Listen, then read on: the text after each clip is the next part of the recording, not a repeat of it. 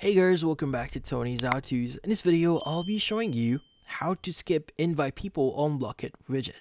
So before we start, hurry up and check out these offers under this video. So let's get started.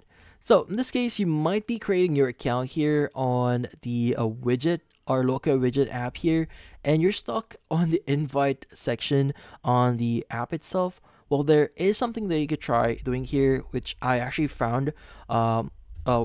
Something really cool that you can skip this one. So let's go and open up Locket Widget here, and as you can see, I'm creating my account here.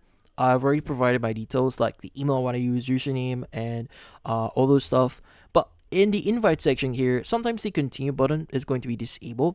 So in order for you to bypass this, what I did is instead of clicking on either Messenger, Insta, or Messages, I just click on the others here, and it will give you this pop-up. It will pop up as you can see right now.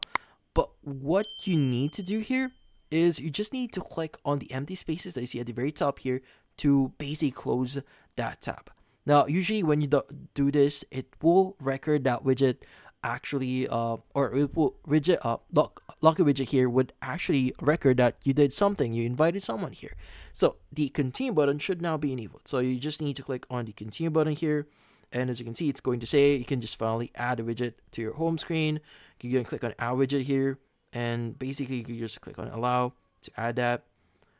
And from here, you should be able to add your Locket widget. So in this case, start adding that. But once you've added your widget here, you should be able to start using the app itself. And as you can see right now, you should be good. So if you found this video helpful, hit the like and subscribe button and watch our next video.